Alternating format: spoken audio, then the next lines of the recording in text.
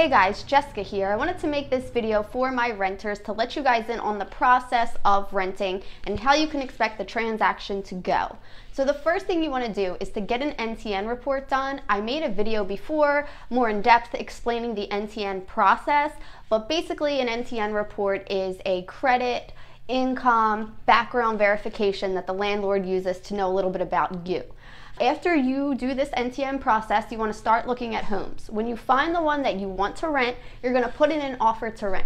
Now, different landlords will require different things, but basically you can expect to give your pay stubs, the rental application, your NTN report. You might want to provide some references for people that'll put in a good word for you, or past landlords that you have rented from that can let the new landlord know that you are a good renter.